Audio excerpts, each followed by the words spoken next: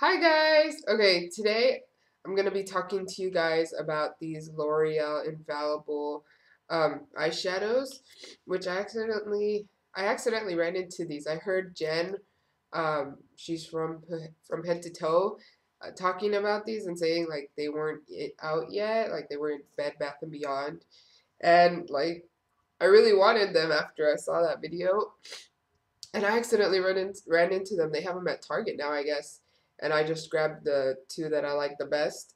I grabbed Amber Rush. I don't know if you guys can see that. And this is what the color looks like.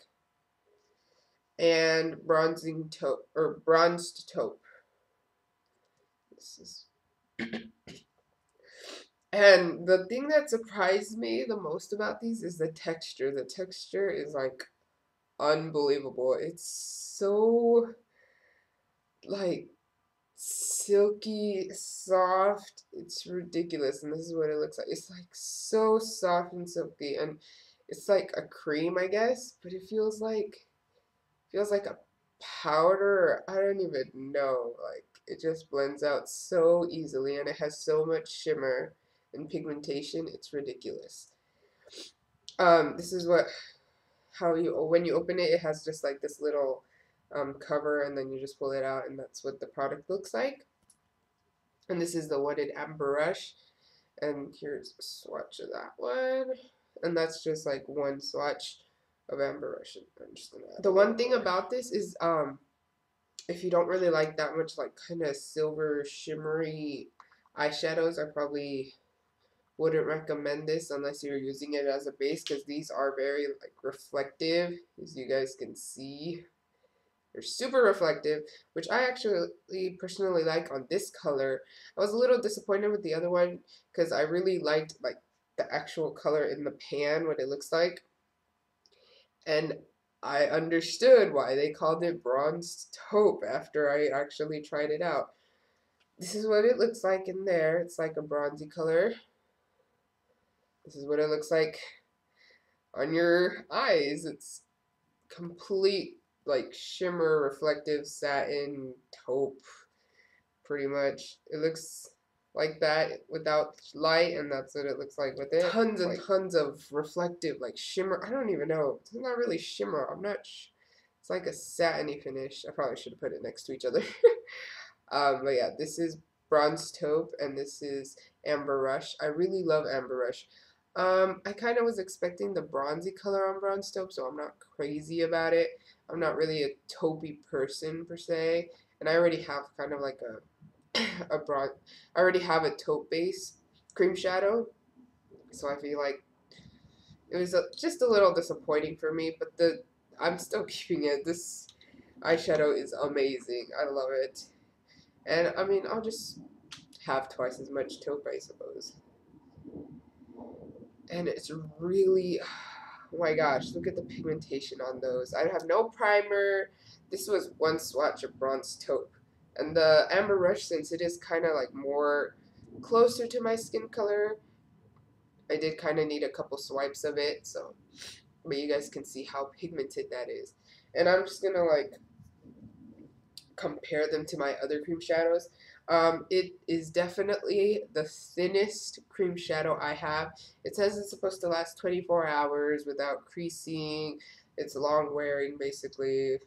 What did it say? It says it's waterproof, crease resistant, smudge resistant, and it has 24-hour wear. Well, I've been wearing it on this side pretty much all day. I just did this side in the tutorial that you're going to see next, and I'd applied it this morning, and I just took it off and then did the tutorial for it on this side. But this one I've been wearing it all day, and it's held up pretty well. Like I don't see any creasing or anything like that, so I'm gonna assume that it does last that long. But like I noticed when you do like kind of smudge it out, all the shimmer goes away. Like the bronze is not even reflective at all. So I don't believe that it's really smudge proof. I guess it kind of like stains your skin, but like all the shimmer kind of dies out. So I don't believe that it is smudge proof, but it does last a very long time.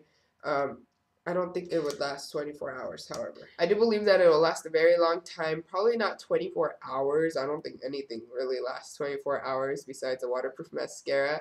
I'm not sure if it's waterproof. I've never really tried it out. But I do believe that it is grease resistant. Smudge proof. I guess the color doesn't really die out, but all the shimmer does. You guys, the Amber Rush is like kind of shimmery still, but like all the color faded away. And the Bronze Taupe, all the shimmer faded away, but the color still stayed. So that's kind of weird. So there's that. It is really incredibly thin it's cream. Just, like, it's so different. I can't really explain how it's so thin and silky and creamy. It's beyond words. I hope you guys liked the review I did for you guys today, and I definitely suggest checking some of these out. I definitely want to go pick up some more colors, especially the purple one they had there. It's so pretty, but I kind of wanted to try them out for myself first. I don't want to grab like a bunch and then hate them. So I didn't really want to waste money on a product that I might not love. So, but I'm definitely going to go pick up some more. So yeah, I definitely suggest you guys check them out, and then now on to the tutorial. Okay, as always, I'm going to start off with my Too Faced Shadow Insurance, and I'm just going to apply that all over the lid. Oh, I'm blind. That would have been bad. And then now I'm just taking my L'Oreal Infallible Shadow in Amber Rush, and it's just this kind of coppery, brownish orange color. You guys can see. The texture is amazing. And just kind of pat it on. Okay, now I'm going to be taking my Mania Palette, which I've been using like obsessively all fall and winter. And I'm going to be taking this kind of brownish orange shadow. It's like the top corner. And I'm just going to place that all over the lid.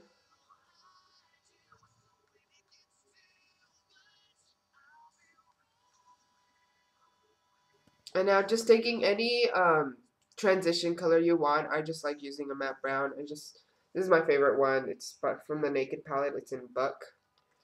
And just apply this all over on the crease. Just to smooth out the transition. And just blend out the color. Okay, now back again with my Mania palette. I'm just going to be taking this brown color right here. I'm just going to be grabbing that with a pencil brush and applying this to the outer corner of my eyes. Basically in the outer V.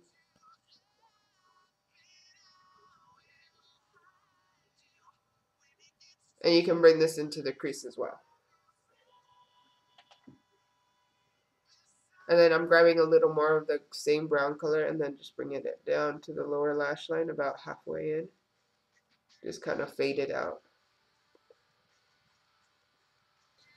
Okay, and then now using just a blending brush, I'm just using this one by Sigma, the E25. I'm just going to blend out the harsh edges.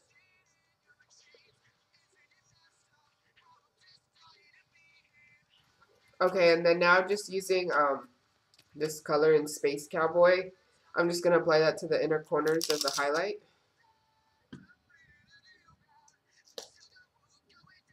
And then now I'm just going to line my eyes with my Clinique gel liner.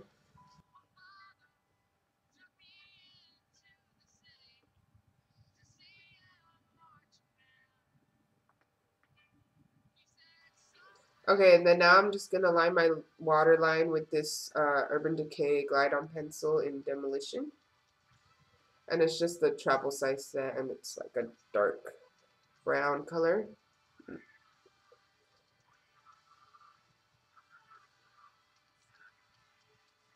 Okay, and then now just curl your lashes and apply mascara. I'm just using my L'Oreal Voluminous Carbon Black Mascara.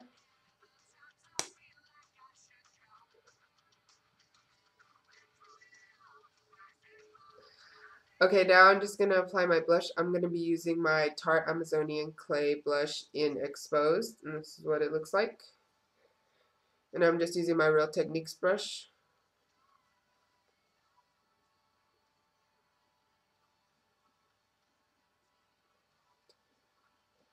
This is actually really similar to my my MAC Blush Baby blush.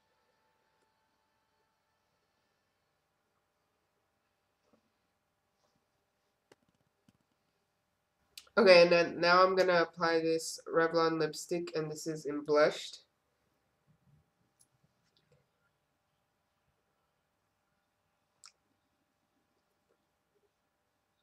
And then now I'm gonna be using my Urban Decay Lip Junkie lip gloss, and this is in Wallflower.